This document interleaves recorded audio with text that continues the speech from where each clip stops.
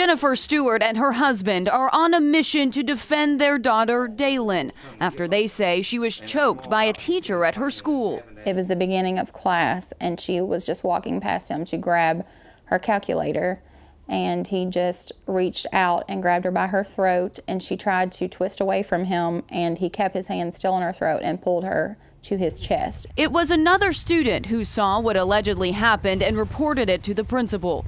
Stewart says the teacher called her and apologized.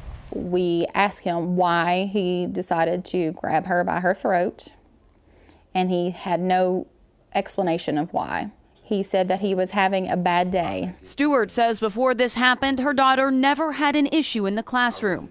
Gallatin County Superintendent Larry Hammond confirmed the teacher was on leave, saying this was an ongoing personnel issue.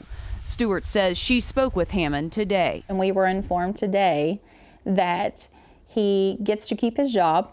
He got 3 days of unpaid suspension, I guess, and 3 days of paid, and that he has to have someone sit 12 hours with him in a class, and that he will have to do anger management. The family says their 16-year-old has had to deal with bullying at the school since this happened. They feel the district has failed their daughter. I feel disgusted that they would allow for him to walk back in there like nothing ever happened.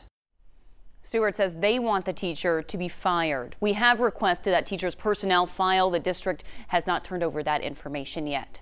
Molly Laird, WLWT News 5.